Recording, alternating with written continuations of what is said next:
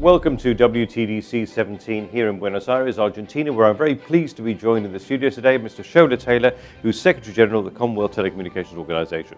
Shola, great to see you in the studio. Thank you very much, as usual.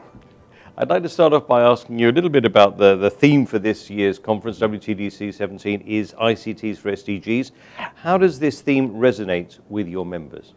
Well, one of the reasons why we're here at CTO is because the theme resonates very deeply with our members.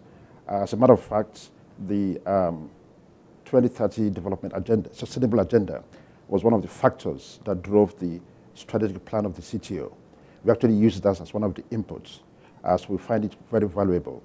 Our members have seen the value in the use of ICTs in applications in agriculture, in education, in health, and constantly we're in touch with them, responding to their needs.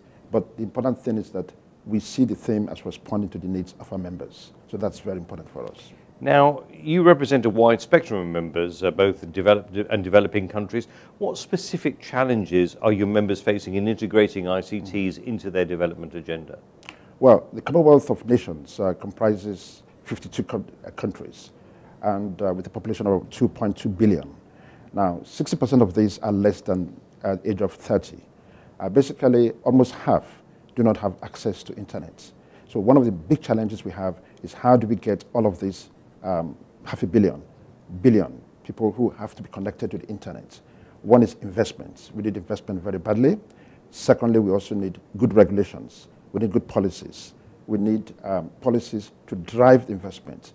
Universal service frameworks. We've had it in many countries, but are they working? We're trying to see how we can review these frameworks to better meet the needs of our members. And we're constantly looking at the programs we have. We have what we call a member action plan, whereby for each country, we actually look at what the needs are, because the needs vary from country to country, and we try to respond to the very needs of our member countries.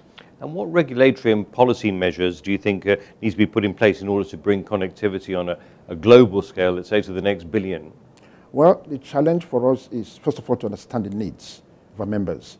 The needs vary from country to country. But what we see, most important thing is that we need to have policies that addresses the needs of our members. Issues like cybersecurity, for example, issues like cybercrime, cyber standards. Our countries want to develop broadband. They need to have the right speed. What speed do they have? What speed do they need to provide? How do they need to define the speeds for hospitals, health clinics, educational institutions, rural populace as a whole?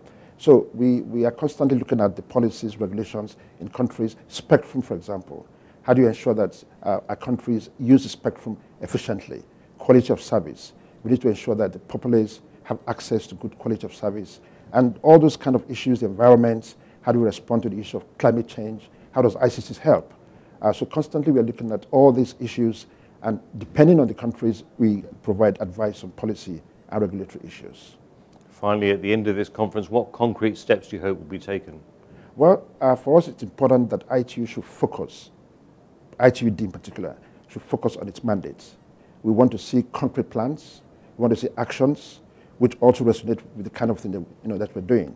We have a very strong partnership with the ITU. So we want to see outcomes that will define new partnerships, to strengthen the current partnerships, to ensure that the programs we have in the countries are actually responding to the needs of the countries. Shola Taylor, thank you very much indeed. Thank you very much. Good.